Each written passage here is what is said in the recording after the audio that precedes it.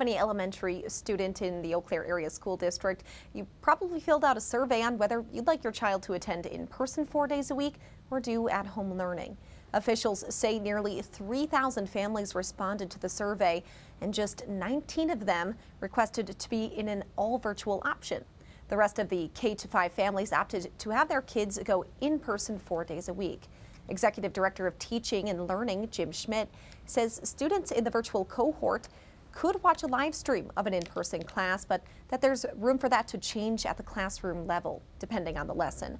In the meantime, Schmidt says staff members are working hard to make the transition as seamless as possible. Everything from looking at how is lunch going to be similar and different, how are music, art, and FIAD going to be similar and different, how will transitions from one spot to another in a building, all those things they're going to be working on. Some teachers are moving classrooms because the space, by having more students join, they need to be in a different setting than they're in now. First and second graders have already been physically attending 4 days a week. The rest of the elementary students are expected to return to school on April 5th.